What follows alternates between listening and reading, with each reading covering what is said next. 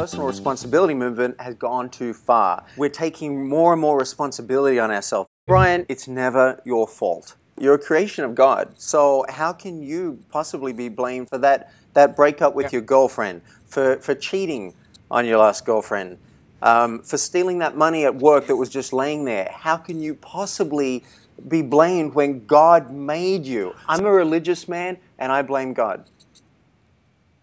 That makes sense. Now here's something else you need to know.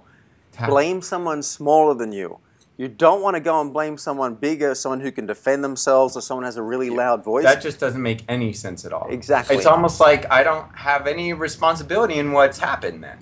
That's true, unless it's something good.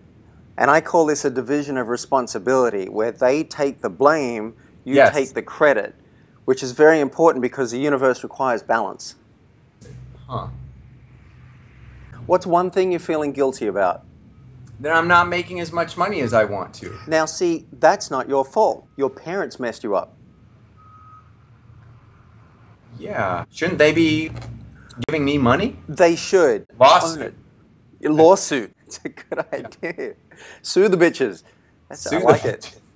One of the responsibilities or vows people take when they become a coach is they make the vow, I will be attentive to what you say. What do you say about that? I say they're responsible for how interesting they are. Now what I do, sometimes I hang up. They call back. I say, have you got something more interesting for me? Sometimes I'm making a smoothie. I just put it on mute. I go make a smoothie. And sometimes I'm on the toilet.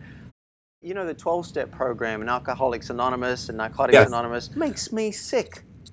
Taking responsibility. Well, I have my own 12-step program. Instead of tracking down everybody and apologizing, you track down everybody in your life who wronged you and say, I demand an apology, and even sometimes financial compensation.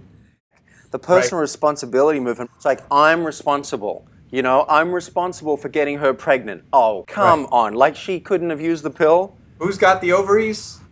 Bingo.